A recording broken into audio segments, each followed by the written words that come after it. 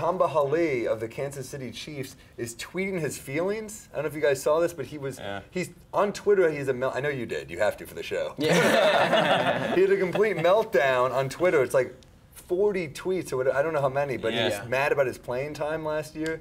You told me right before this you don't know who he is.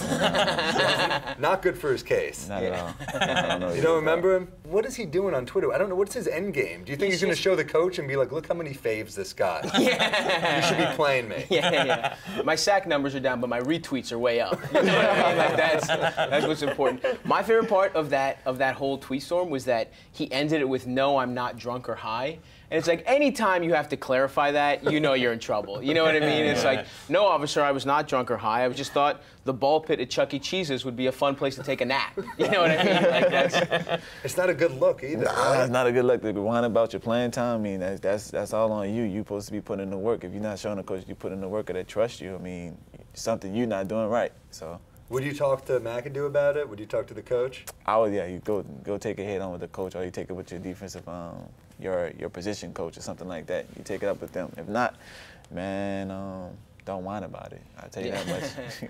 What do you think about McAdoo's haircut? Oh, it's sweet. I like the slick back look. I asked him one day. I said, "Coach, where your hairdresser at? Let me get a number real quick." You know?